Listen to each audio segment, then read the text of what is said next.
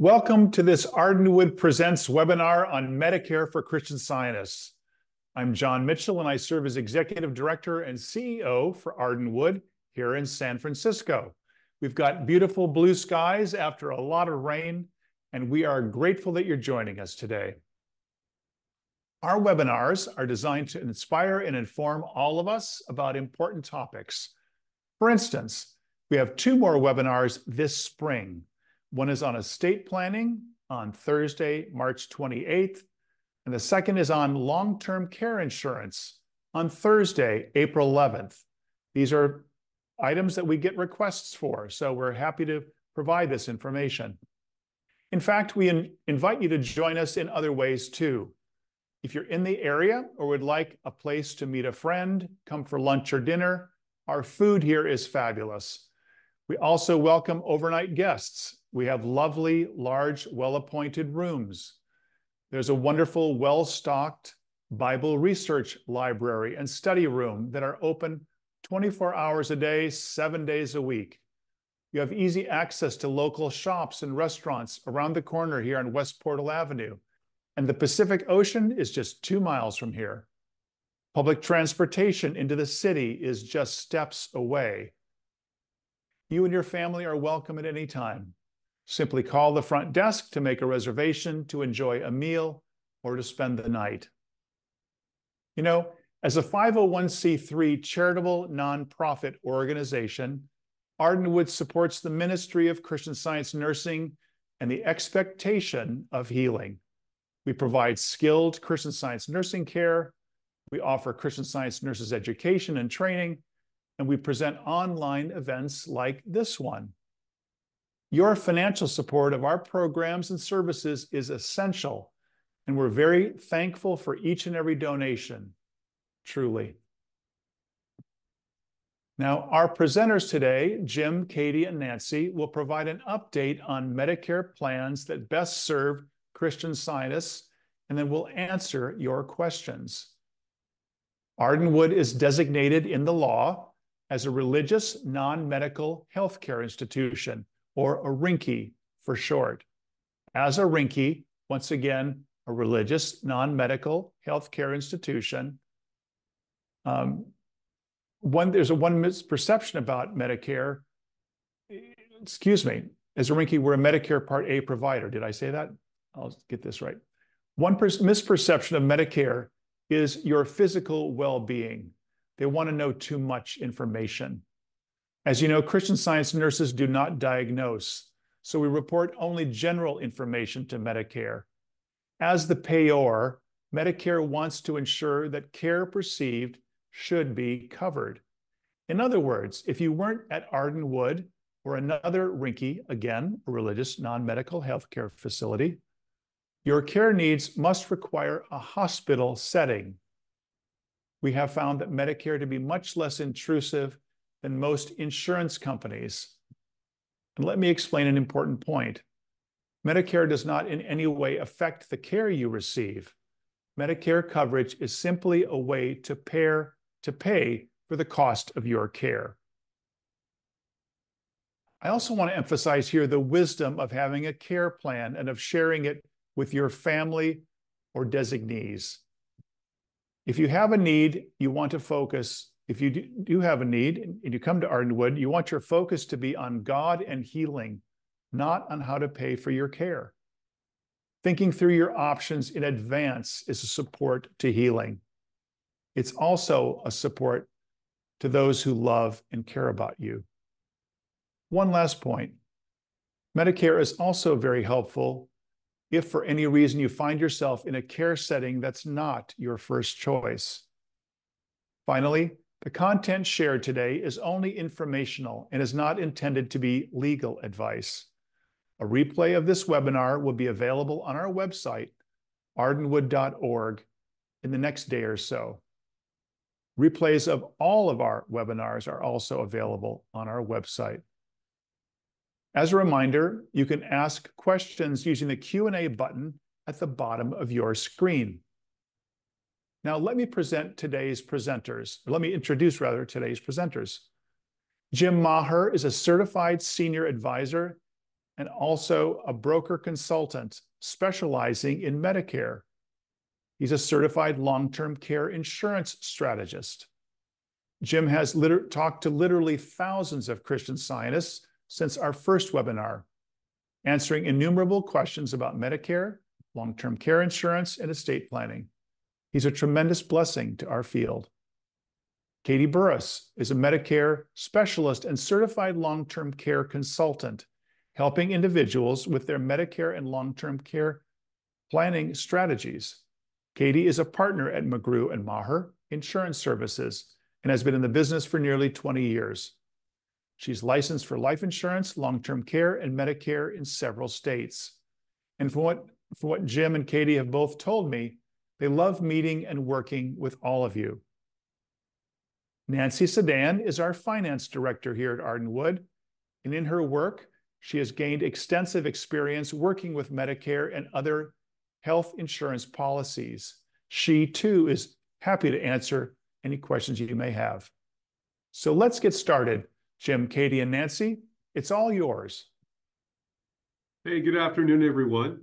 We're going to start off, we're going to do question and answers, but we thought we'd just do a little brief review kind of on why it's important for Christian Scientists if they're going to take action. Now's the time this month. So we're just going to do a little short review for you, and then we'll go into questions and answers.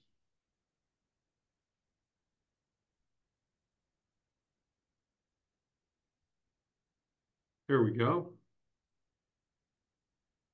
So a little about us. He's Jim Maher. I'm Katie Burris. John did a great job of introducing us. And he's right. We're broker consultants specializing in Medicare and long-term care. We want to point out that we are not affiliated with any government agency. So whether that's Medicare, Social Security, CMS, we are completely independent. And we're going to talk about Medicare today. I know we've talked about it in the past, but we wanted to give a little bit of a refresher. So when we talk original Medicare, that is what you get through the government, and that is made up of two parts. Part A is the hospital or the RINKI, the religious non-medical healthcare institution side. And Part A is normally premium free as long as you or a spouse has worked 10 or more years. Part B is the medical insurance side and does have a cost associated with it. Most people pay that base premium of the $174.70 per month. Some people do pay more if they have higher income. Right. It's based on your modified adjusted gross income on your tax return. So for 2024, they're going to look at your 2022 tax return. Not that the government doesn't trust you to tell them, but they're going to pull that tax return and look at that. So modified adjusted gross income is really your adjusted gross income.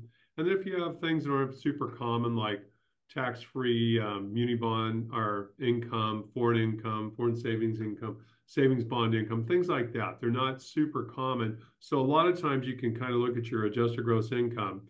And if you're a higher earner, you don't have to worry about, the government will let you know. Social Security will send you a letter saying, we think you owe us more money.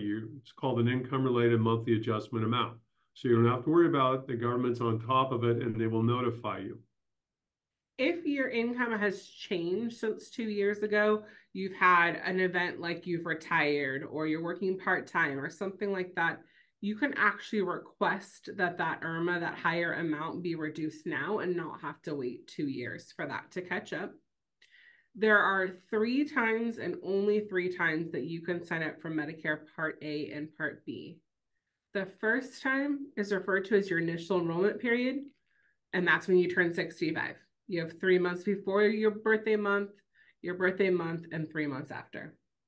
Right. The second time is a special enrollment period. So if you're on a group plan and you're beyond age 65 and you come off that group plan, whether you're 67 or 69 or 71, it doesn't matter. You create a special enrollment period where you can then add, most people add Part B, because if you're receiving Social Security, you've got Part A after age 65. So you can add that during a special enrollment period, and there's no fine. That's the big thing there. Since you've been on a group plan, it protects you from being fined by the government. the last time that you can enroll, we're actually in that time right now, which is part of the reason we want to talk with you guys, is the general enrollment period, and that runs every year from January 1st through March 31st.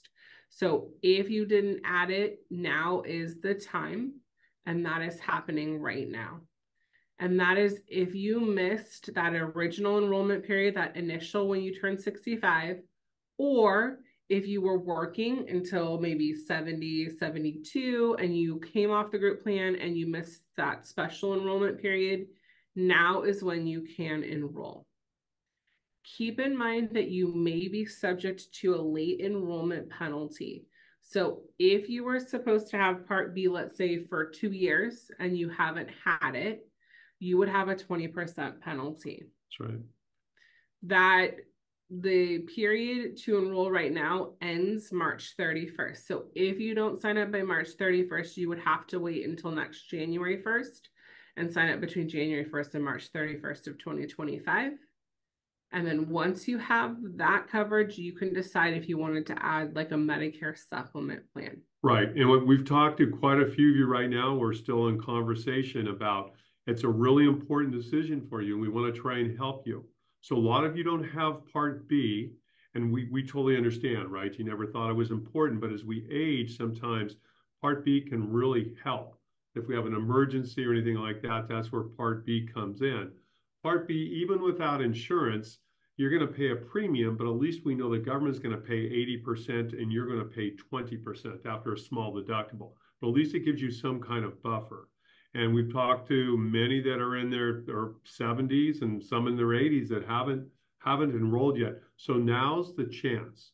So look at it this way. Don't wait till March 31st. When St. Patty's Day rolls around on March 17th, that's your kind of final warning. You're going to the fourth quarter. You've only got a couple weeks to do it. You can't all decide April or May, gee, I think I'm going to do it now. You're going to have to wait until next year. And again, we just want to help you. We can go over your situations, talk about if there is a fine or isn't a fine or how much it would be. And then you have to always think about it, pray about it, and make sure that's going to be, the best decision for you and or your spouse. The other thing that's currently happening right now at the same time is the Medicare Advantage open enrollment period. And that same thing, it has the same deadline of March 31st. In this case, this is for people that have a Medicare Advantage plan already. So you have A and B and you have the Medicare Advantage plan. You have that option if you want to drop that coverage. You have from now until March 31st. And oh, I'm sorry, Katie. I was just going to say, Katie, pull up that card there. And it's super important because when we're talking to you, a lot of times we say, go to your wallet. You know you have something, but you're not quite sure. And you pull out that ID card. In this case, it says Humana. It can be Cigna or Aetna or United Healthcare, whoever it is. But if it has initials after it, whether it's HMO or PPO, you're on a Medicare Advantage Part C plan. And those aren't the best for Christian Scientists, as we're going to talk about, I'm sure, today as we go on. But that's all you have to do. A lot of you go, well, I think I have something, but I'm not really sure. You go to your wallet and pull out that ID card. The other way you can tell if you're paying zero. There's a lot of plans out there. I think 2/3 of the plans out there have a zero premium. So if you're not paying anything every month and you have an ID card, chances are you have one of these plans.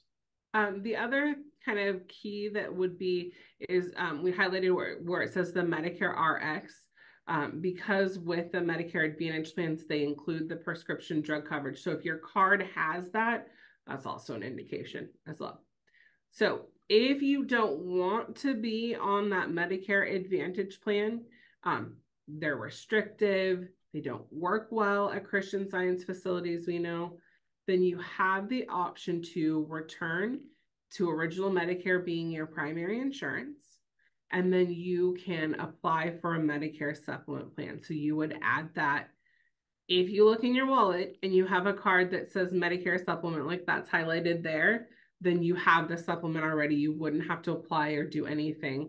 You already have that in place. And that's important. Some of you are receiving a fine, and you go, why am I being fined? Well, because if you haven't enrolled for a Part D prescription drug plan, and let's say I'm 70 and I decide I'm going to do one of these no-cost plans, well, these HMO or PPO type plans, they're a bundled product. They include the health, but they also include the prescription drug plan.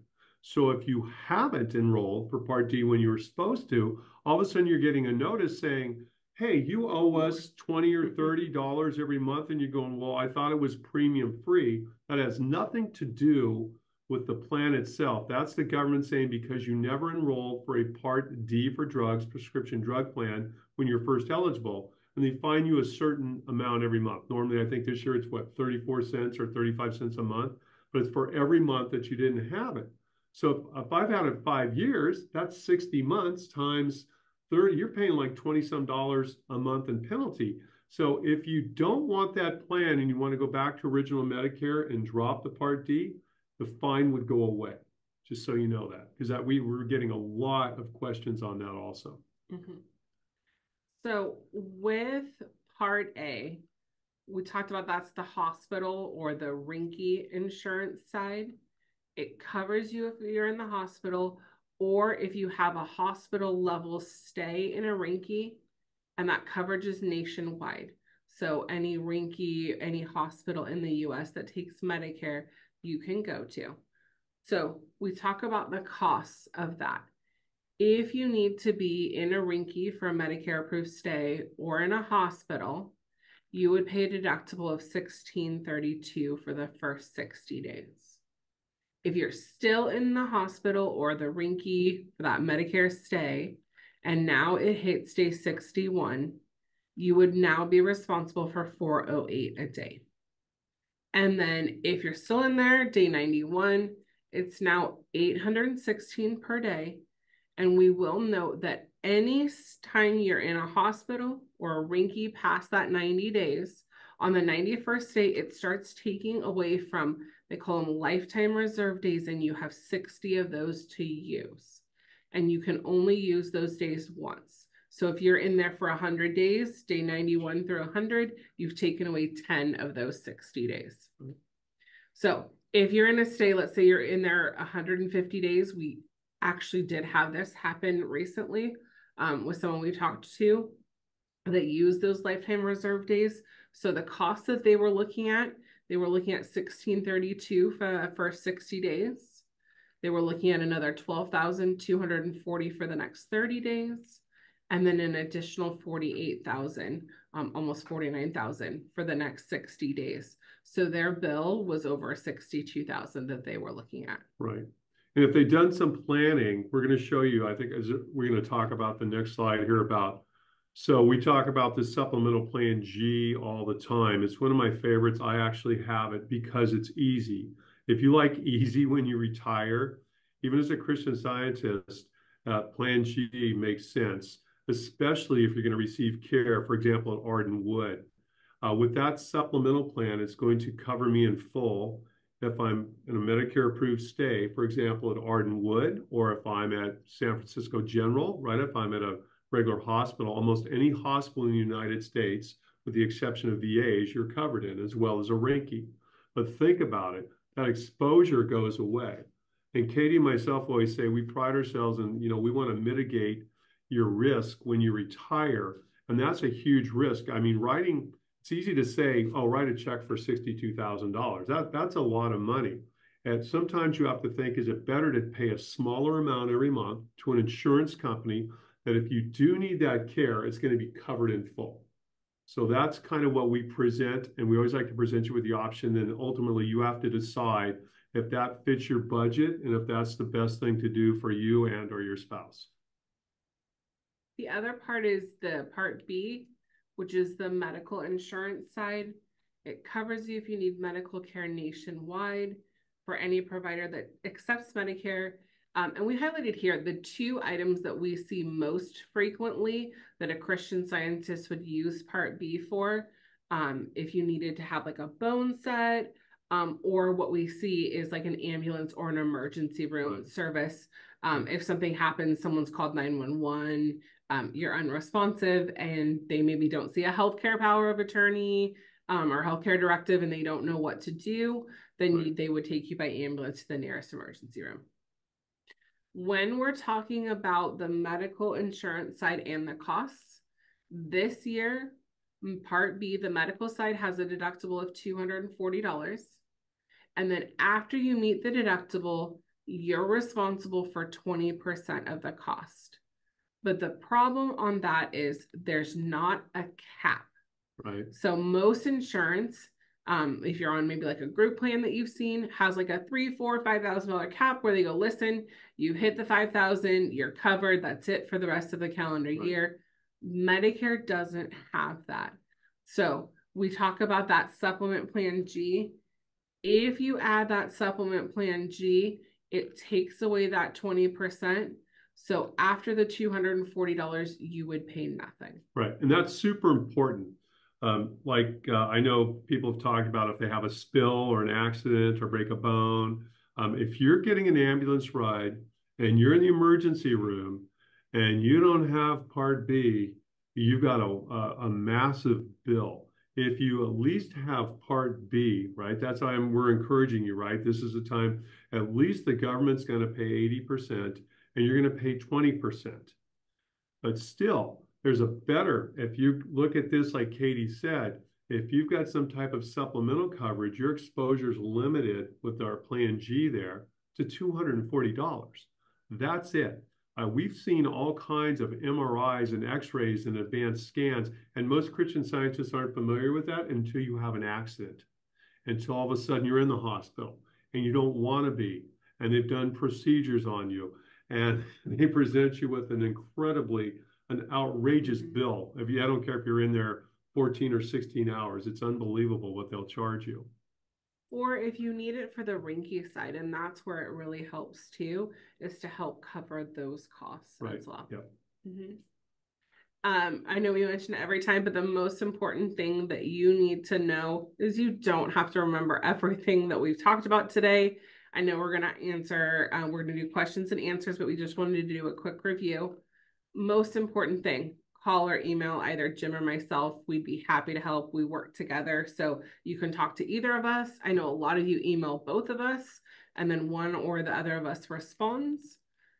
We do not charge you to work with us. So insurance companies pay us when you do your application through us. And then the nice thing is you have us if you have any questions.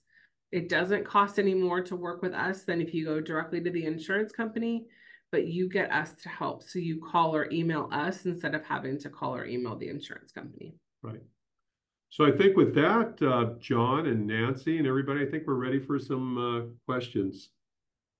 Wonderful. Well, Jim and Katie, thank you. And Nancy, before we get started on our questions, can you talk a little bit about advanced healthcare directives, or AHCDs? Sure. Advanced Healthcare Directive is a legal document that that helps you determine ahead of time what type of care you would like should there be a need. You can specify that you would like to come to a religious non-medical healthcare such as Arden would if there was a need, rather than a hospital. And you can specify several other specifics that will help your family support you at a time when you need that support. And this is a document that you can find a template that can give you some ideas about that on our website at ardenwood.org. If you look under health documents, you'll find that there. So you can glance over it and look through it. One of the nice things is once you've completed it, you can save a copy. You can talk to your family about your wishes. You can give them a PDF version of it so that they have it. Some people leave it on their refrigerators so that it's easy to find. And some people also share it with us here at Ardenwood or the Visiting Nurse Service so that we also have access to it should there be a need. So it's something that just helps you make a decision ahead of time that helps you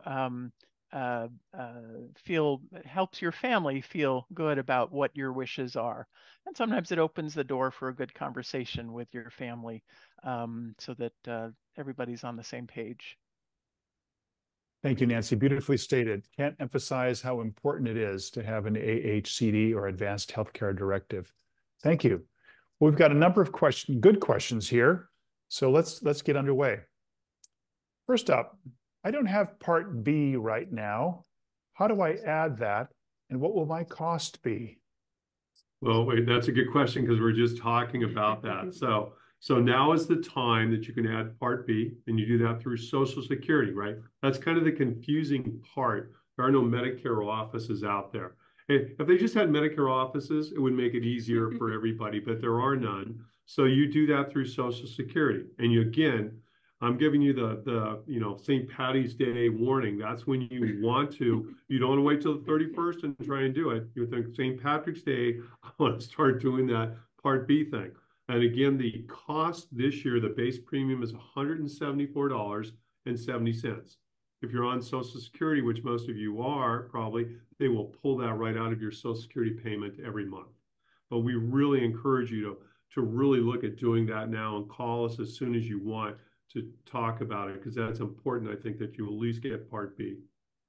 And I might just add, you've said that very well earlier, Katie, but for the Christian Scientist who's thinking about covering care at a Rinky, remember that the Part B insurance enables you to then be able to purchase a Medicare supplemental that would help you with the deductibles and co-insurance on the Part A.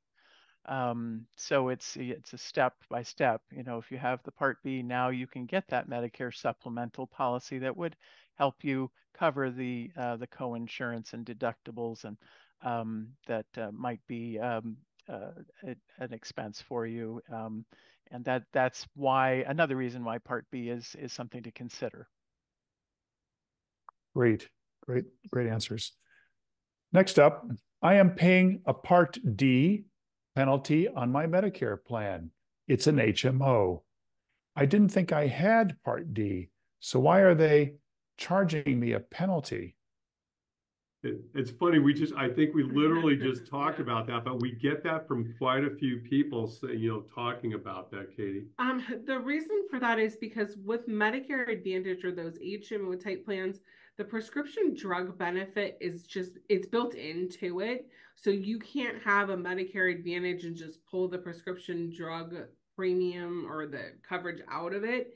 It's already built into it. So if you haven't consistently had prescription drug coverage, then that's where you have the issue where you're paying that penalty. Great. Next up, can I get a supplemental Plan G without having Part B? No. That's easy. No, you have to have A and B to get G. How's that? Perfect. I know you have mentioned there will be a penalty for not signing up for Part B when I turn 65. I'm 74 now. How do I calculate that penalty?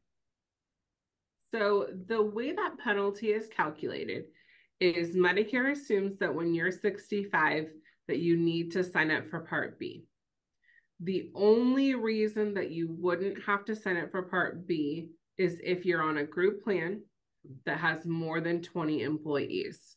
So if you're 74, Yes. If you're 74, you could be looking at 9 years.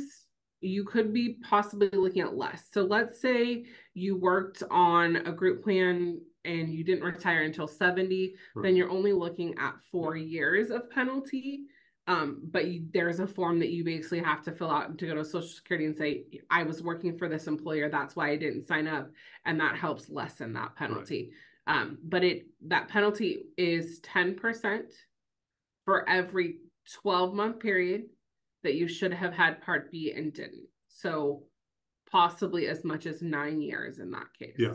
So not quite 100%, but pretty close. Yeah. just to clarify, may seem simple, but 10% of the premium. Yes, Thank yeah, you. the Part B So premium. yeah, so if Yes, it's thank you, Nancy. $174 and it's Right, $17, yeah. yeah. Right. Thank you. If Plan G is the same with all insurance companies, why don't I want the lowest cost plan available? Isn't it better to get the lowest cost one? Okay, I'm going to tell you something my mother told me a long time ago. To prove I've used it and I tried to fight it. She goes, "Don't ever buy cheap. Don't buy cheap shoes or a cheap mattress." I had to learn the hard way about when I started in the insurance industry 35 plus years ago. Cheap shoes will work, and you keep going through them, and it's like, wow. Then you go buy an expensive pair, and you're like, oh, so much better. Not the most expensive one, but just a nice pair of shoes or a good mattress, right? When you're first married, you're buying cheap stuff. And she was right. The same holds true for your insurance. If I buy a company out there that's really cheap right now, there's a reason they're really cheap. A lot of times, some of these different insurance companies come out and they open new plans and they'll sell a plan G. And let's just say the market, everybody's in the $125 or $130 range, and they're in the $100 and $95 range. It's like, there is no way. So they're opening this new block of business so everybody can go in there and there's really no claims. So you're going, wow, we have these really, really cheap rates. And guess what? There's not enough people. So if you have people that have health issues, guess what? They're going to have to go to the insurance company and insurance commissioner and say, hey, we need to raise our rates 15 or 20%, right? Because we don't have enough people in there. If you use a company that's been around for a long time, and I'm a big fan of the AARP United Healthcare simply because they have the largest membership out there. They've got almost 4.5 million people. So they're able, this is Insurance 101, by the way. I've gone from my mom to Insurance 101, but they're able to spread that risk out. So if they have some unhealthy people, that doesn't impact the rest of them. It's not the Christian Scientists, it's the other people. It's the other people. It's not Christian Scientists, it's the other people, right? That's a good point, Katie. But that really does matter. Numbers really do matter. So when it comes back to buying cheap, you really have to look at the company. We see that all the time. We get asked all the time, hey, would you sell company ABC or company XYZ? And we're like, no, we're not comfortable with that because we know you're going to be really the low cost right now. And in 2 or 3 years, your premiums are going to skyrocket 15, 20, 30%. So that's why I know that I started off with shoes and mattress, but I did turn it into insurance. Don't buy cheap. The only other thing that I would say is the other thing that we look at with insurance companies is we're only going to sell insurance companies that have a history of paying their claims well. Because the last thing that you want to do is pay the premium every month and then you have a claim and the insurance company fights you on it. Like that's awful. You don't want to do that. Yeah. And Nancy, I think you've had good experience, right, with United Healthcare? We have. That's important. The Medicare supplemental plans that help supplement the Part A deductibles and coinsurance, they will automatically pay once we submit a claim to Medicare. AARP very quickly. We've had some issues with some other vendors, but that one for sure has been prompt and immediate. So good to hear. Yeah, we're comfortable with that. And one of our recommendations a lot of times to Christian Scientists is that is one of our top companies, simply because we know it's not going to be a hassle for a Christian Scientist if they do go into Arden Wood or any other Christian Science Rinky out there. Great. Next up, how can I identify what coverage I presently have? I have the 2024 Social Security statement, your new benefit amount, but I don't see any reference to Plan A or Plan B, just a deduction for Medicare medical insurance. Is that the same as Plan A? No, I think they're talking about their statement. The medical insurance would be Part B, right? That's what that cost is. So they do have. So the government, CMS, Medicare, sometimes they don't call it Part A or Part B. They say Part A is the hospital insurance. Part B is the medical insurance. That's what they refer to it as. Mm-hmm. So that would be that deduction. And that would indicate that that individual has original Medicare. Right. And so that deduction is showing up on that sheet because it's being deducted from your monthly Social Security payment. Correct. Right. The other way to, if you have any insurance on top of that, look in your wallet. Or the other thing I tell people is if they're not sure, look if you have anything like automatically coming out of like your Social Security besides that medical premium, or have something coming out of like your checking account or your savings account, and you go, that sounds like an insurance company, then that would be for sure. Great. Next question. I have original Medicare with a supplement through Regents. My question is, can my Medicare pay for journalisted practitioner bills? That's Nancy. I'm not familiar with Regents, R-E-G-E-N-C-E. Yeah. Yeah, I'm not familiar with that either. In general, there's another insurance company, right, that's got the Plan G. Christian Science practitioner bills are not covered under the Medicare supplemental plans. They work in tandem with the Medicare charges only. So they're not covered in that way. Thank you. What is the special enrollment period if you're on a group plan at work and are over 65, but not retiring until age 71? I should have been a little more clear on that. So that special enrollment period. So when you're getting ready to retire and you're coming off the group plan, what you really want to do is you want to have that coincide. So let's say you're retiring December 31st of 2024. You want to talk to Social Security a few months ahead of time and have them start your Part B for January 1st. We do have theirs because when you wait until you're 71, there's a couple of forms that you're going to have to fill out in order to tell Social Security that you want to start that Part B. And we have those. We can provide those so you can get in touch with us. The other thing too is if you're not going to retire till 71, my guess is you're going to start Social Security before you retire. They will probably sign you up for Part A and Part B at that time, but you can tell them that you want Part A only as long as you're staying on that group plan. And I'd be happy to send you an email. If you want to send us an email, I can reply back and let you know so that you have the timeline on that. And that's an important point too, because people don't understand that, but the group plan does protect you from fines. But when you turn 65, the government's saying, listen, we're going to assume that you're guilty. Now you have to prove yourself innocent. So those 6 years you have to account for. And they're real simple forms. It just simply says, I've been working for company ABC since I've been 65, and you sign it, HR signs off on it, and that's really all they need. And then you can start your Part B at that time, since you've already got A. And of course, that company needs to have had more than 20 people, right? That's right, Nancy. Normally that's the case, right? Yeah. That's really helpful because you do have to meet all these requirements. So that's why we have these webinars. This is not that lifetime penalty gets really scary. And the other thing, to really answer the question technically, you really have 8 months after you retire, after I leave that group plan, to add my Part B. But you don't want to do that because people mess it up and then they don't do it. Then they have to wait to the following year and they're going to face a penalty. So you don't want to do that. I'm like Katie, you want to give 3 or 4 months in advance so everything's just smooth.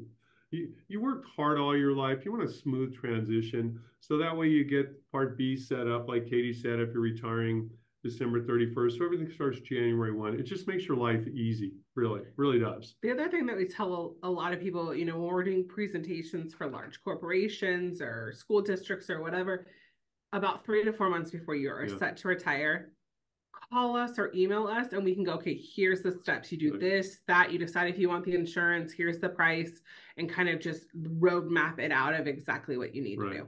Yeah, we had a lot of calls at the end of February saying, gee, February 29th, I'm retiring on the 1st.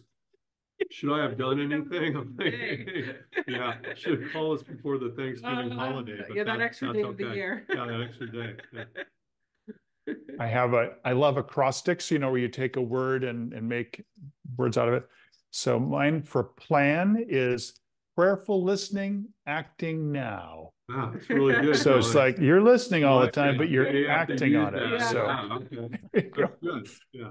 okay, next up. I thought that I was supposed to enroll 10 months after I turned 65. I turned 65 this September 2024. So I thought I was to enroll in May of 2025. Am I mistaken? You have 3 months before your birthday. You have the month of your birthday, and you have 3 months after to enroll during that initial enrollment period. So you could wait until December to apply and have that start for like January 1st, but no, 10 months. You have 7 months total, 3 months before, month of, 3 months after.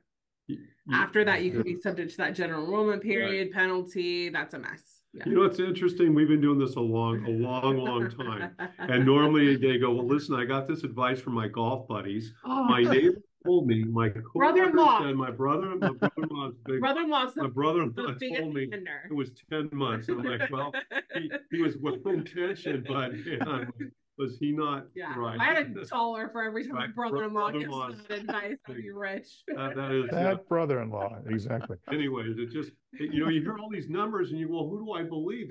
They're all trying to help you, right? I mean, they're well-intentioned, but they're wrong. Yeah.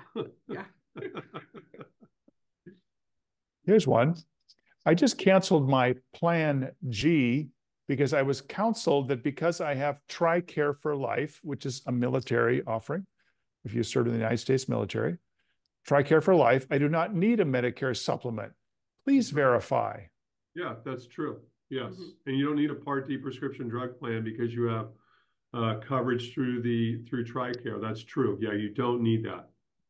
And thank you for your service. And thank you for your service. That's absolutely true. And we've had, Nancy, we've had great experience with TRICARE for Life. We have. It acts just as a Medicare supplemental. I can verify that, and indeed it also pays automatically if there's a Medicare covered stay here. TRICARE is different than VA. TRICARE, you must enroll for Parts A and B of Medicare, right? You must, because that becomes primary, TRICARE secondary. With the VA, you don't have to. So that's different. But for TRICARE, you're good to go. You don't need supplemental coverage. Great. We're getting a lot of good questions here. So next up, how much does adding Plan G cost? It's a lot less than $62,000. I know, I'm sorry. I just it depends. So it depends on the state you live in. It depends on your age. In some states, it depends on if you're male or female. Right. Example around here in our area. Right. In Northern California. When you're turning 65, it's about $130. Yeah, about $130, $135 a month. But if you're in a different state, right, Massachusetts is going to be more than California. They're a guaranteed issue state. New York's going to be more. So there's some states that cost a lot more and some that are less. But it really depends. And you can always call or email us, and we would be happy to give you an estimate of the pricing. Yeah. Perfect. Friends, please use Katie and Jim and Nancy. I mean, my goodness, geez, you got to make sure we get this right. I have a supplement E. Am I overpaying compared to Plan G? Yeah. So, you know what? They had all these plans for years and they've taken some away. Like, and I think D is still out there. You may be, we get a lot of people who've had Plan J, for example. Plan J doesn't exist. That stopped in 2006 or 2004. I can't remember. But you absolutely want to check and see. You may be way overpaying, because remember, we're talking about that insurance stuff. If all of a sudden they don't have enough new people come into that block of business and you get more sick people, not Christian Scientists, but others, and they're driving up that price, right? They have no choice because they don't have enough bodies in there on there. So you absolutely want to check. Yeah. I would encourage them to do that. Yep. I don't think we've had a question on Plan E. No. Wow. Yeah. That's the first time I remember. Yeah, exactly. Yeah. They win for the question that hasn't been asked. Stump the band. Yeah. That's right. You gotta have some kind of pride. I had never heard of Plan G as an option. Still not sure how that works. How much is it monthly, yearly? These are kind of recurring questions, but I am reading the questions. No, it's very confusing. And like when we just said, Plan G is what I have. And it really depends where you live. In Northern California, it's less costly. If I live in Southern California, it's more expensive. If I live in Tennessee, it's not as expensive. If I live in Florida, it costs more. If I live in New York, it costs more. It really depends where you live. So we always look at your zip code, right, and what state, and it's determined. I'm not going to how insurance companies rate everybody, but yeah, it can be, it just really depends your age and your zip code. And we have a little 2-page detail that we can send over on Plan G that just gives a brief snapshot on how it works. All we have to know is date of birth. We need to know home zip code, and then Part A and Part B effective dates. Yeah, and then we can give you a quote. You don't even have to give us your name. I'd like to also add perhaps just for general information that these Medicare supplemental plans with these letters at the end of them are standardized. So, the exact same benefits for Plan G in California are the same benefits in all these other states. But as Katie and Jim are saying, it costs different based on your state. But the plan itself, the whether it'll pay the co-insurance and co-payments and all these different things that are included in it, all those are standardized. So they're all going to be the same in whatever state. That's a really good point, Nancy, and you should be the insurance person because that's absolutely right. She go on with us in our next appointment. So it's interesting. There's a few states that don't call it Plan G, and we have got a lot of calls from Massachusetts. So Massachusetts, Katie, does not call it Plan G. It's Plan 1A. It's Plan 1A. Okay, Plan 1A equals Plan G. Right, it does, but Massachusetts, and I think what is it, Michigan and Minnesota? I can't remember. Two other states, but they use it. That's what we talk about Plan G, and then if someone calls us from one of those states, we're like, okay, listen, your state's a little different. It's equal to, right? So there's a new one out there for people. I'm on my husband's employer's health insurance plan. I turned 65 a few years ago and was told to sign up for Medicare Part A, and then I didn't have to add anything unless until he retires. And then I am off his insurance, and is that time I add other parts? Is that correct? Am I okay with that? Yeah, you're doing everything absolutely perfectly, right? You qualify for that 20 or more special enrollment period, and then you're going to add on Part B. That's exactly, you're doing everything correct.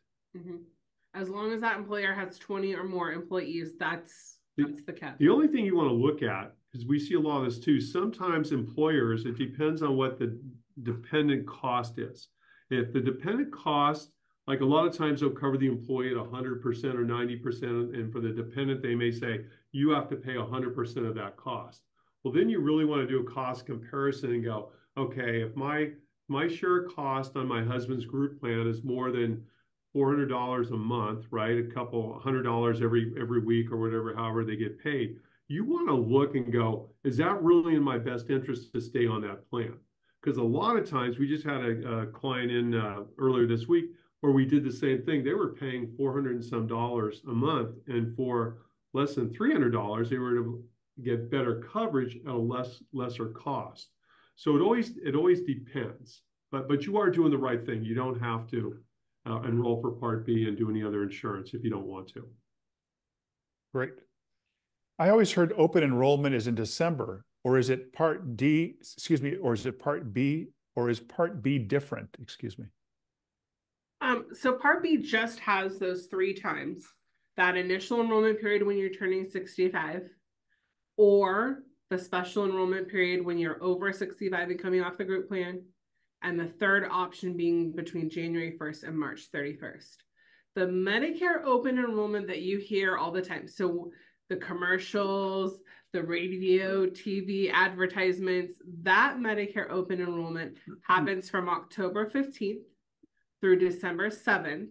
And that is when people already on Medicare A and B that have insurance can switch their prescription drug plan, or they can switch their Medicare Advantage plan. That doesn't have anything to do with adding Part B, but that's so confusing. So John, it's really simple. So if you don't do the IEP and you're in the group, you go SEP. If you mess up on the SEP, you do GEP. And there is no plan E that we're aware of. Simple math. I think. It's funny. I happen to be listening to AM radio, and I don't know why. I was driving somewhere. I thought it was Medicare radio. I mean, ad after ad after ad for different plans. Yeah, I think they're all the best. One is the Oh best. my, I really? mean, sometimes you just have to have a little fun with Medicare, right? Yeah. You just have to. So Please offer advice on the following example. I enrolled in a Part A and B and Supplement G.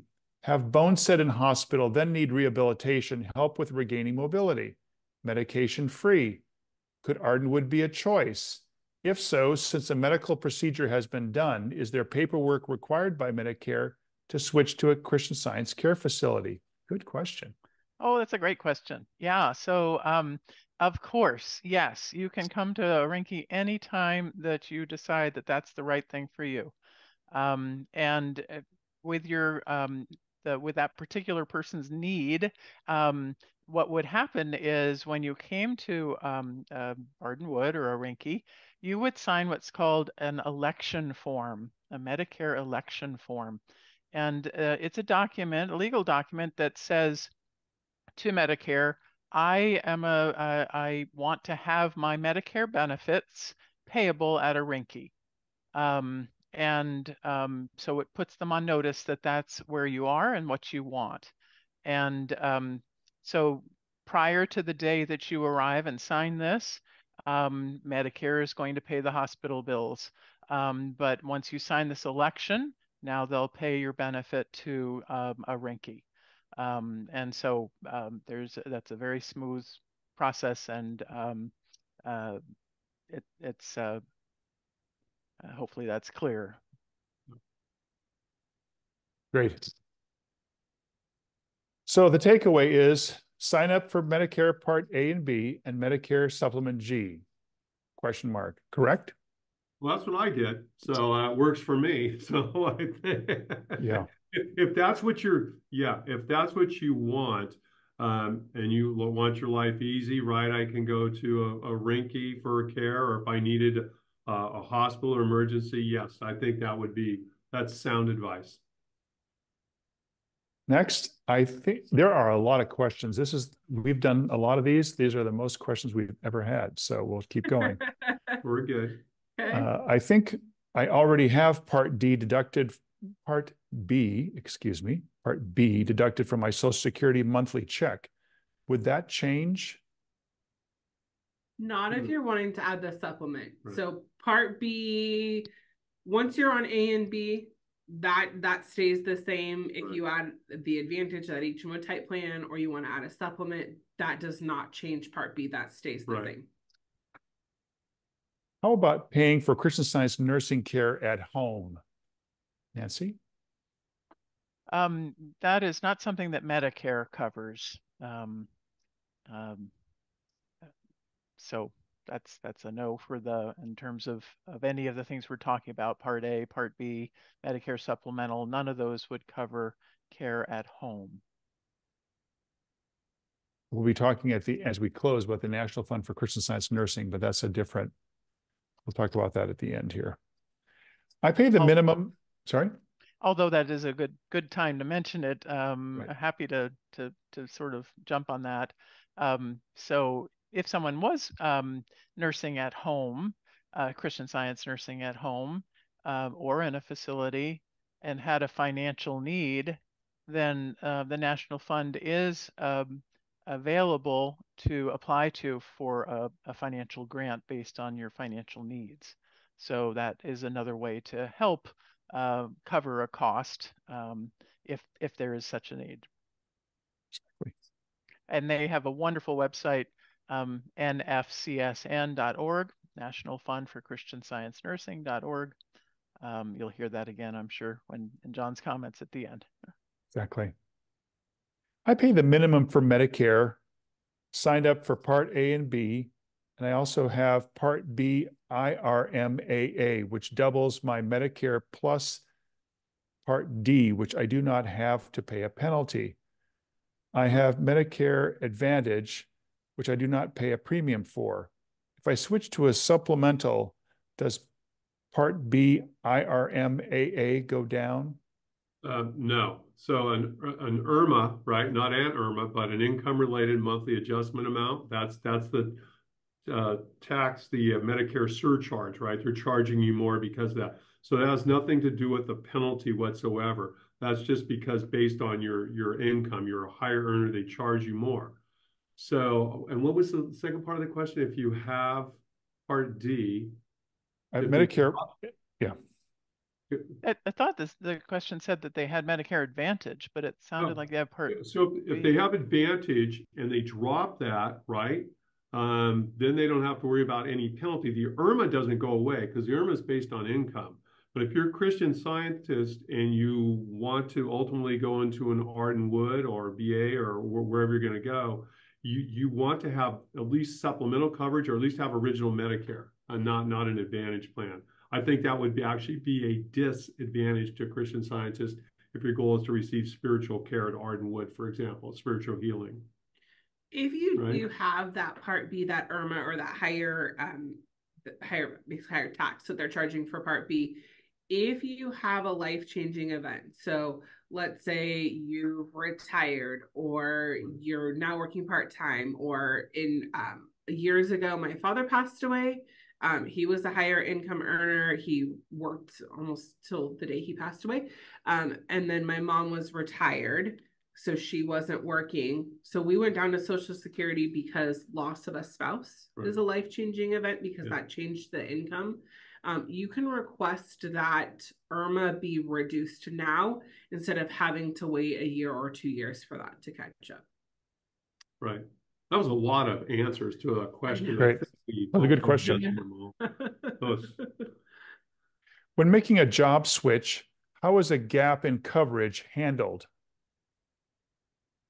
So Medicare says that you don't want more than like a 63-day lapse in coverage. What I would suggest, I think maybe they're asking because they're over 65.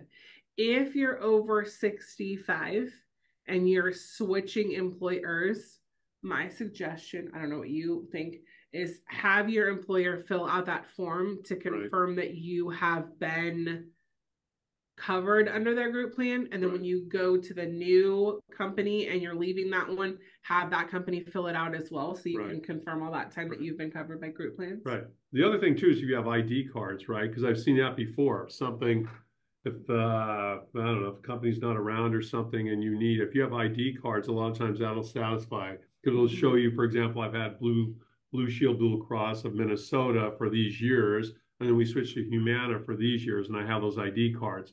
That'll also prove that you've been on a group plan. So don't always throw all that stuff away. So stick them in a file, right, under healthcare, and in case you need them. Interesting. Great. I'm 72 now and did not enroll in Plan B initially. I was under my wife's employer's group health insurance program for a number of years, and her employer went out of business. Long story short, I don't have the tax records to substantiate coverage. Any thoughts, just like we talked about? I think we just kind of... Two suggestions. I liked your suggestion of if you have an ID card.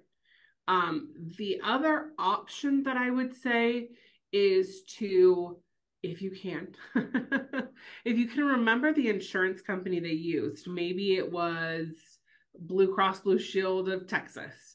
And you can always call them and say, I had coverage. I know it ended, but I need proof that I had that coverage. And they might be able to provide that to you. That's a really good suggestion. Other option, call 1-800-Medicare or call Social Security and ask them, here is my situation. How would I prove that if the company is no longer in business? They may have a creative answer to you. Yeah. Great. Is it best to have insurance within a health insurance company as well as Medicare Part A and B?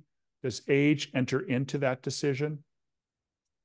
There's a lot of decisions that enter into that. It's really dependent on, if you look at the cost of adding the insurance, like the supplement, and that if that's not financially feasible, if it's something where you go, listen, that's not something that I feel comfortable with. Right.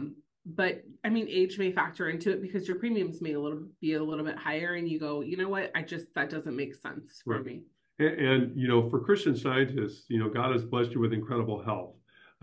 If you're a non-Christian Scientist, most people, when you go beyond that initial enrollment period or the guaranteed issue to get a supplemental plan, they can't answer the health questions. No, you have to answer health questions to make sure you're healthy enough to get the plans. Well, most non-Christian Scientists can't answer those questions, quite honestly. They're like, oh yeah, no, I have been in the hospital in the last 2 years. Yes, I have some health condition, and therefore the insurance company doesn't have to take you.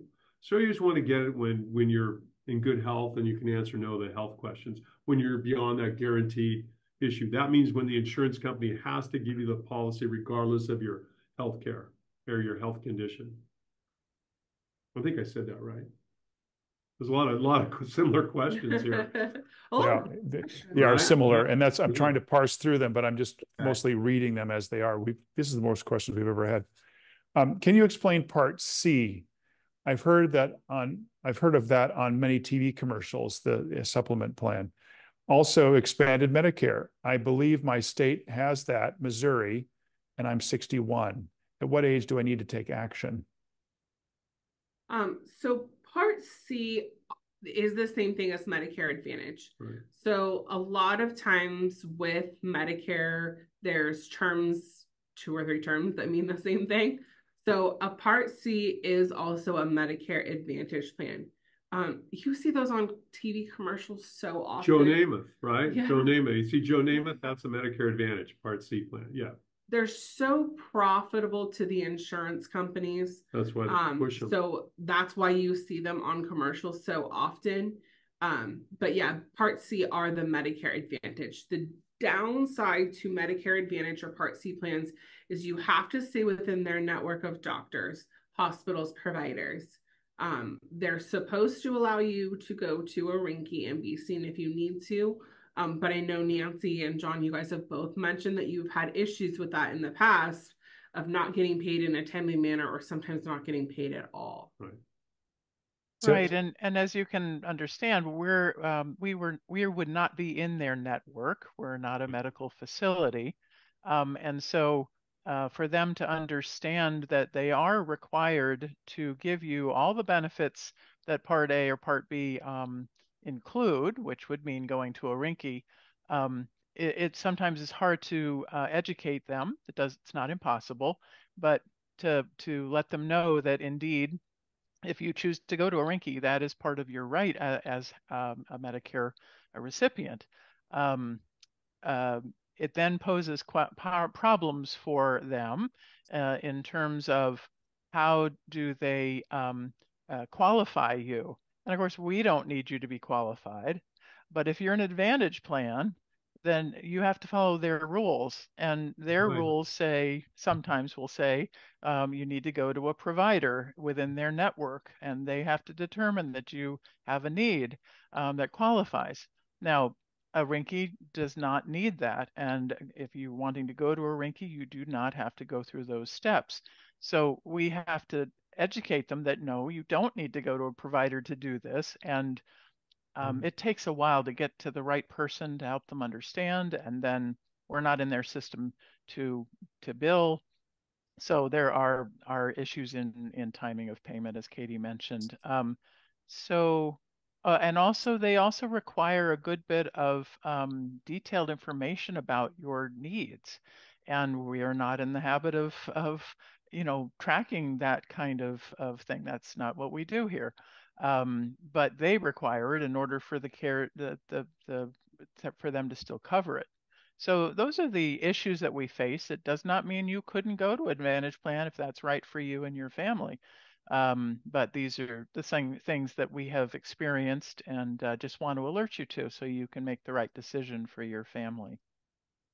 And then Nancy, so one of the other issues that I've seen on the Medicare Advantage or the Part C plans is we've talked to quite a few Christian Scientists where all of a sudden they need to go to a rinky, or they need, maybe I had a bone and I need to have the bones out or something like that. And the insurance company is going, you have to go through this primary care physician. And they go, I don't know who it is. I never went and saw them because I'm a Christian Scientist and I don't. And what I've seen has happened a few times is that primary care physician ends up dropping you as a patient because you don't come in and be seen. Yeah. And they're worried about the liability of, I have you listed in my books as being a patient and you're not coming in and being seen. And so then I talked to one of them a couple of weeks ago where they were having the issue where they needed to get services and they couldn't because they had no primary care physician assigned to them because they were dropped for not seeing that primary care physician. So it's like this whole catch 22 that was happening. Here, I'm going to simplify it. Okay, if your goal is to receive care at Arden Wood, right? Medicare Advantage Part C plans are bad. They're not good. Original Medicare is good, right? That's good because you can get in there covered under Part A. The supplement helps cover that. That's good. But again, and people, it's very confusing because people get signed up for it and they go, Medicare Advantage plan, bad if you want to receive care at Arden Wood. Seriously, and it's that simple. It really is. John, do you agree with that? I completely agree. Can you say it one more time, Bill? Jim? I do totally agree with that as well. But I do want to say that if someone has a Medicare Advantage plan, we will certainly still receive them. Sure. We will work with and go through these hurdles that I've just talked about. So it doesn't exclude you from receiving care here if you have that. But this is just the time to be thinking through those things and making a decision that might free you up better, free us all up better if there was a need in the future. Yeah. And so when you get the bill, I mean, that's why we're trying to educate the field so that if you want to receive care at Arden Wood, we'd like to be paid for our services. And that, we want to make sure that everyone gets the care that they need. But imagine you providing whatever your business is, providing a service to another organization or an individual, and you don't get paid for a year or two or never. I mean, that's why we're trying to avoid this. And there's so many more advantages, maybe the wrong word to use, so many more benefits to having original Medicare and these other plans that we're talking about. Friends, it's sure. Sorry. I was just going to put a little plug in for the Christian Science Provider Network, which is an organization that has helped Rinkies throughout the country provide legal correspondence with these Medicare Advantage plans to help them understand that it is their legal requirement to pay for the care provided to one of their participants.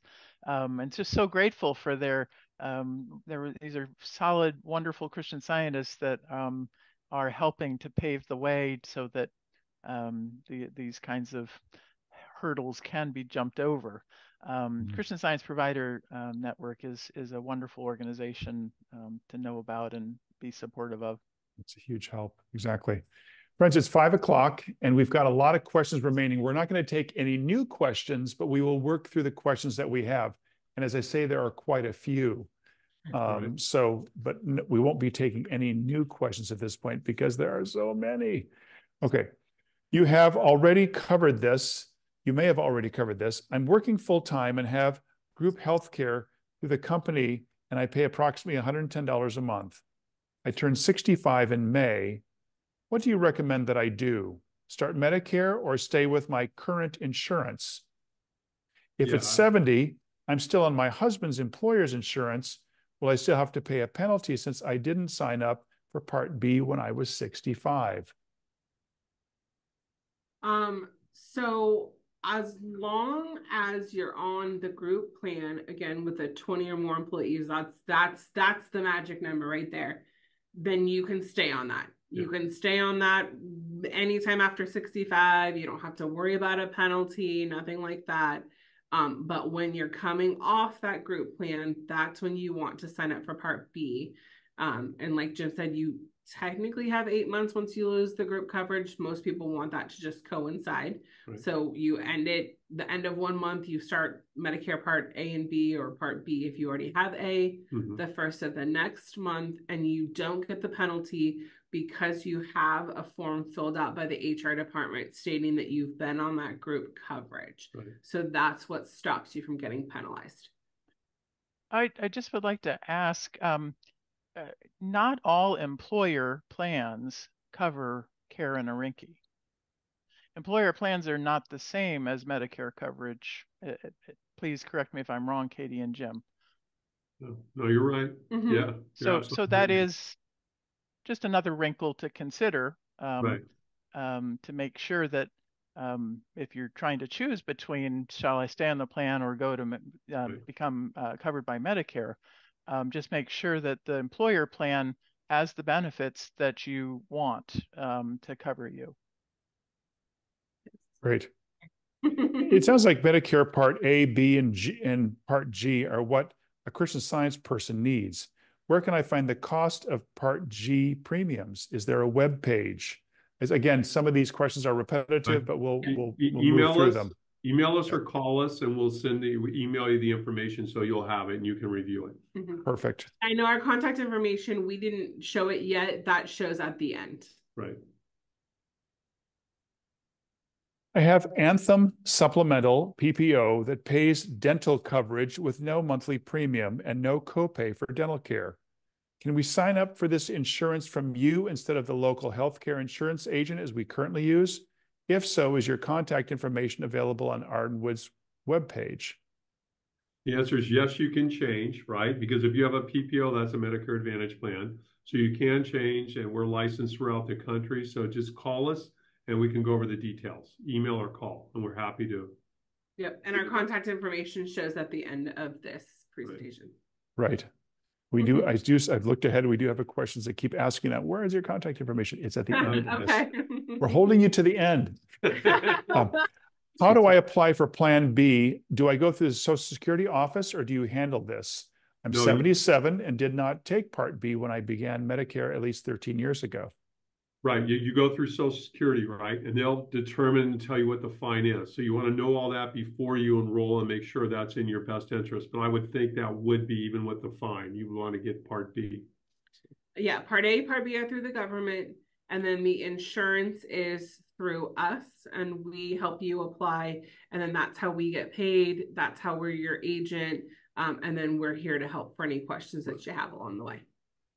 And I can just say, just giving a plug for Jim and Katie, literally thousands of Christian Scientists have reached out to them. And I don't get, usually, when you recommend someone, they don't go to the person, they go back to you because you recommended them. We've had such a wonderful experience with Jim and Katie. We've had no complaints. So I hope that means something to those in our listening audience, because this is complicated and you got to get it right. Sorry. Yeah. And this is so complicated. And I feel like sometimes when I'm talking to a Christian Scientist, they call and they're almost like apologetic that like, I don't understand this. Right. And my answer is I talk to non-Christian Scientists who are familiar with medical care every single day. I had one tell me yesterday, she goes, okay, can you just talk to me like I'm a 5-year-old and just go through this real simple? Yep. Medicare is confusing for everyone, period. It doesn't matter. Exactly. Yeah, you know what we call that, John, in our office? Job security. There you go. That's what I tell the IT guy every time he comes to my office and says, do you realize you have job security for life? Because no one can understand these computers. Does the Veterans Administration or the VA supplement Medicare for Christian Science care? I'm not sure that, not that I'm aware of, Nancy. It's not TRICARE for life. Because if you're on VA, you don't have to have Medicare, right? So I don't think the VA is going to pay Arden Wood. I'm guessing no. Never. Yeah. It's not I don't know the answer to that, but I think, so long as it's not Medicare, then that the Rinky is a designation in Medicare. So exactly. Here's one. Can you tell me about Plan N? That is what is on my card. Right. So it's a different plan than Plan G. Without going into too much detail, you have the same deductible, but you have some co-pays, and you have to worry about if a doctor or a physician, or you see somebody, if they're, it's kind of confusing, and I don't want to kind of go down that rabbit hole. But a lot of times G is easier, and the spread, the cost on between G and N doesn't justify having N. Right, a physician can charge you more, right, if they don't agree to take Medicare assignment, meaning that the government, they're going to take what the government pays them as payment in full. With Plan N, they can balance bill you. So the easiest way, email or call us so we don't confuse people. Yeah. Yes, call Jen Katie. I started working part-time with IHSS, and I am an SEIU union member. Oh, okay. So if I had Medicare A, B, and C, but have been notified to enroll in, but I have been notified to enroll in Medicare again, what kind of insurance do I need now? If you have A, B, and C, you shouldn't have to enroll in anything else again. Unless they're talking about it's a union member, so it's probably a group retiree plan. So they would have to check with their union office probably, or whoever that is. Yeah. That's a good question. Yep. Yeah, that's it. Yeah, check with your union office. That they would probably have that information. Can I change my current supplement plan and the insurance company I use now, or do I have to wait for the open enrollment period in October? So that depends. In California, to change your supplement, you can do that every year within 30 days of your birthday. And then there's a handful of other states that have rules as far as when you could change. So that would be important. Reach out to us. It really depends on what state you're in. But the answer is you can try every month, right? They're really, if you're healthy enough and you can answer health questions, you can try. Next up, I have a Cigna Medicare Advantage Plan HMO paying 0 premiums. Does a Plan G cover more or less than my Medicare Advantage plan, which also covers me when I'm traveling? Which also covers me when I'm traveling internationally? So we would have to do a comparison because Medicare Advantage plans vary wildly as far as their coverage. Right. But really the biggest difference between them is where you're wanting to get care and the ease of use of it. With Advantage plans, a lot of them have co-pays. Right, exactly, yeah. With an Advantage plan, you may pay 0 premium, but you may pay more out of pocket than with traditional Medicare and a Plan G. So it really depends, but Katie's right. You want to do a comparison. Yeah. Perfect. And what is the best thing to do when you are traveling internationally? So we have a travel health insurance policy that we use. For Christian Scientists, that's really important in case you need to be like evacuated, or you need to be taken somewhere to get care. So if like an accident happens and you need to go to an emergency room or a hospital in another country, that becomes really, really important. Medicare does not cover you anytime you're outside of the United States. Right. Mexico and Canada are included. They're not United States, so anytime you're outside the US. But Advantage plans do offer worldwide coverage, but I still like travel plan, right? Perfect. Yeah, I think that's important. Unrelated question. If Medicare Advantage plans are free to most of us, how do they make their money? So when we talk about Medicare Advantage plans being extremely profitable to insurance companies, that is because with Medicare Advantage plans, they are subsidized by the federal government. So for every person or every member that an insurance company has on a Medicare Advantage plan, they're given about $1,000 a month from the federal government, sometimes more depending if the person has a lot of stuff going on medically. So with Medicare Advantage plans, they would love for everyone to be on them and nobody to use them. That's right. And brokers love them because they pay twice the commission up front. So that's why brokers sell them, because it's much more profitable for them, quite honestly. Yeah. Yeah, it's pretty aggressive sales pitch. Actually, I think they gave me Part D. Well, I don't know who this is, but actually they gave me Part D instead of Part C. I don't know. That's unrelated. If a person is self-employed and is not under a group insurance policy and turns 65, but is not yet signed up for Social Security, is he subject to a penalty if he plans not to have Social Security until age 70? No. Social Security is not Medicare, right? So right. No. And you can delay that, right? In the government, and once you reach your full retirement age, the Social Security pays you 8% simple interest not to take your benefit until age 70. But if you're not on a group plan with 20 or more employees, so in this case, I think they said they were self-employed. If you're self-employed, then you would want to sign up for Medicare Part A and Part B when you turn 65, or that's when you're subject to the penalty. But they asked about Social Security, not Medicare, okay, yeah. right? Yeah, I think, yeah. I understand we're talking about a federal program, but could you still tell us if there are unique state laws or regulations that we need to consider regarding Medicare? No, it's federal law. Great. Am I required to have Part B? I never signed up for it. Even if it is not required, how do I disenroll in Part B? Well, if you didn't sign up for it, you wouldn't need to disenroll. Right. It's not required to have Part B, so you can just have Part A. Part B just covers you on the medical side and allows you to have the supplement.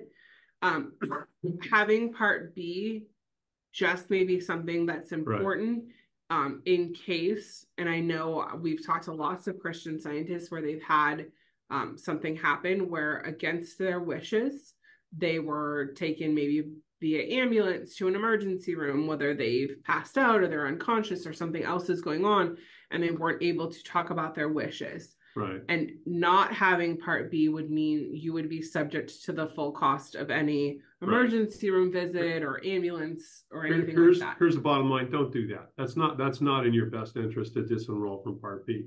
It's not. That's not prudent if your goal is to protect your, retirement funds. Yeah, you don't want to do that. Those I can say that so high. I'm sorry, go ahead, John. No, I've lived this. I mean, I did pass out at the car dealership when I was getting my car fixed. I wasn't feeling well, and I ended up at San Francisco General. Some have heard this story. It is crazy expensive. It is unbelievably expensive, and I was there less than 45 minutes. The ambulance ride, all this sort of thing, the tests that they performed without my knowledge. And I did have insurance at that time, and I was out of network. I mean, it was just crazy. And that's one thing I think Christian Scientists don't understand is if you get caught into the medical system, it is unbelievably expensive. And that was in 2012.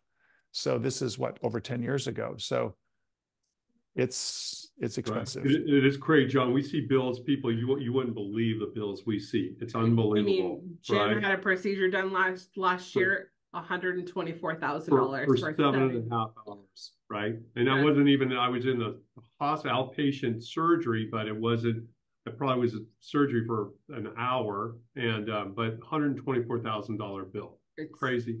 People have no idea how costly it is. With my Medicare and my supplement, John, I paid zero. I paid nothing. So that's why that last question, that kind of bothers me. You really have to think about the long-term effects of just dropping it because I don't want to pay for it for a while. I absolutely would never recommend that. Because those medical costs can be so significant that, Okay, what else we have? Yeah. Will it be too expensive to enroll in Part B now that I'm 84? Oof. Well, you're going to have a penalty. So again, what I would do, I would call Social Security office and ask them what that penalty would be, right? Maybe you were on your husband's or your group plan till 70, so maybe it's only 14 years of penalty, which would be 140% penalty in that exam. So call them and let them tell you what the penalty would be. And then honestly, think about it, pray about it, and if you can afford it, I would do, you don't have to do the supplement, but get Part B. I think that would really help protect you. Okay, we have 5 questions left for the home stretch. Okay. I have Parts A and B. Who do I contact to add Medicare Supplemental Advantage Part G? Okay, so Medicare Advantage that's not the good one for Christian Scientists. Supplement Plan G is the good one.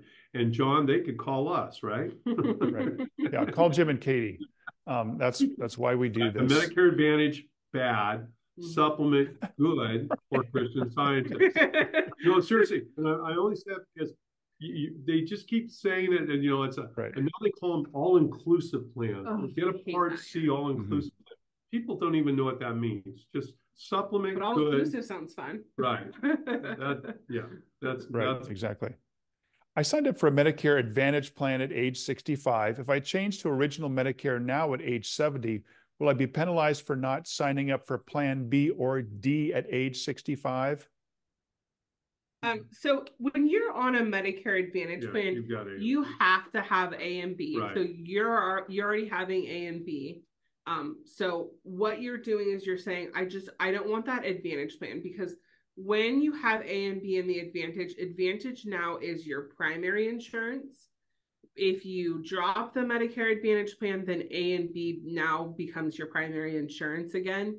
The only time that your cost would go up is if you added a supplement plan. But if you just said, I'm just going to keep A and B. But let's talk about that for a second here, because that's important. So just because you're paying 0 premium for Medicare Advantage plan, you've got all co-pays and out-of-pocket costs. And let's say your average out-of-pocket cost is maybe $4,000 or $5,000. If you have a PPO, it's usually $4,000 to $7,000.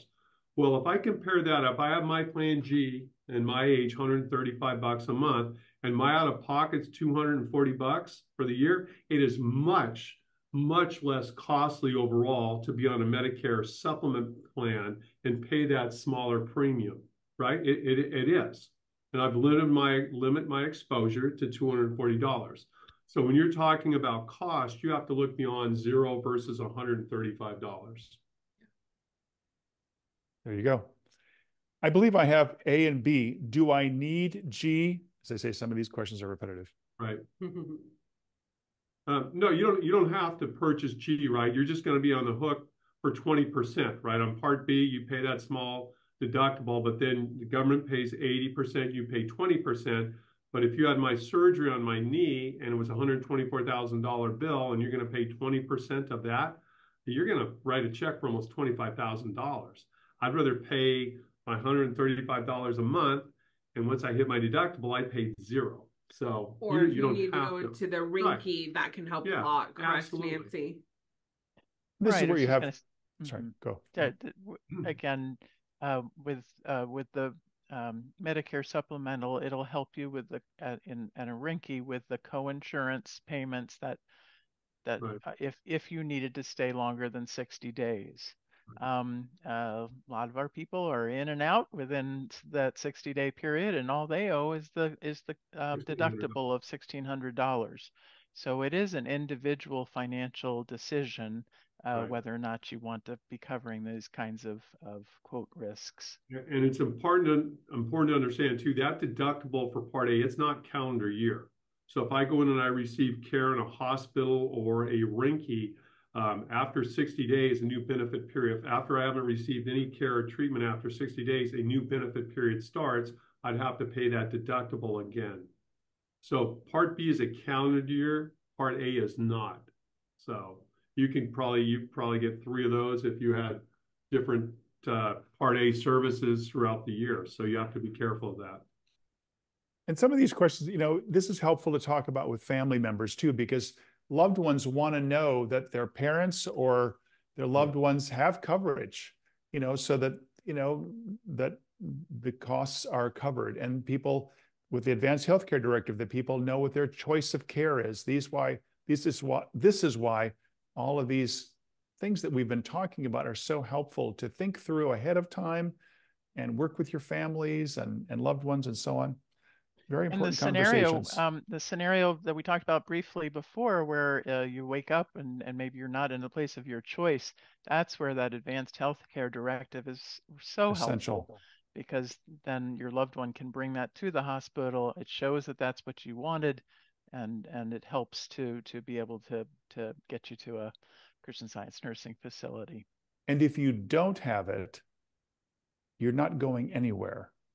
That's not, everyone's trying to do the right thing. And so people are, hospitals or whomever, are afraid of being sued because they don't want to be liable. And so that's really a protection to you as as an individual for your choice of care. So it's clearly stated in writing and vetted, so that everybody says, okay, this is what you've agreed to, and this is what we'll do.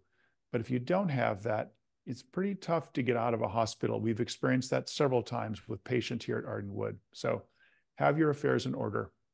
We've got our last question. I am not paying anything for, again, this is repetitive, some of these.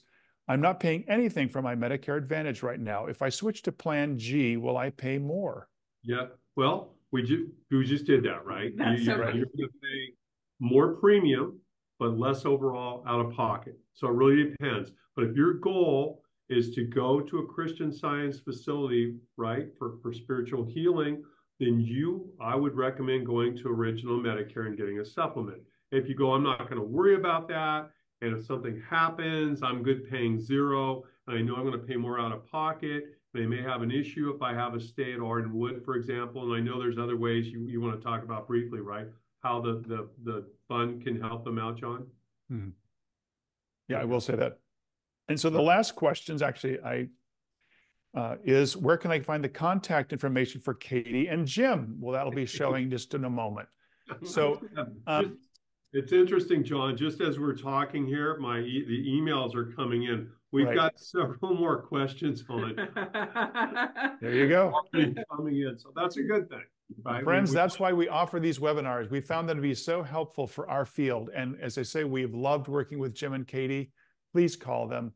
So thank you, Jim and Katie and Nancy. These webinars are always helpful. Please don't hesitate to call any of these three with Medicare or insurance-related questions at any time. They're happy to help.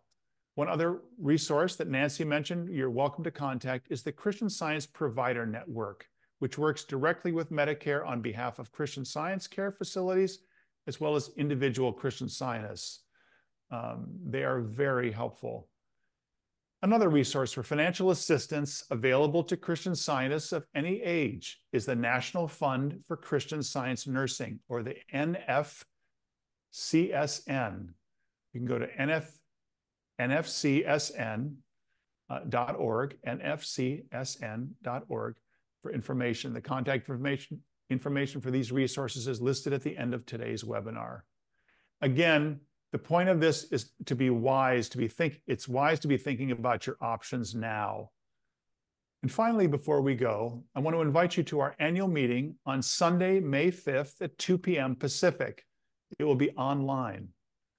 Madeline Maupin is our inspirational speaker this year, and her talk is titled, Moving at the Impulse of the Holy Spirit. You'll receive an email invitation closer to the date. I also want to be sure that you save the date on your calendars for our Christmas program. Do you think about that? Wow, Christmas. It's usually the first Sunday in December, but this year it will be the second Sunday in December, Sunday, December 8th. The first Sunday this year is just 3 days after Thanksgiving. So please mark it on your calendar. You can register for all of our online events on our website at ardenwood.org. Thank you all for joining us today, and we wish you goodbye for now, and we'll see you next time. Bye, Thank everybody. you. Bye.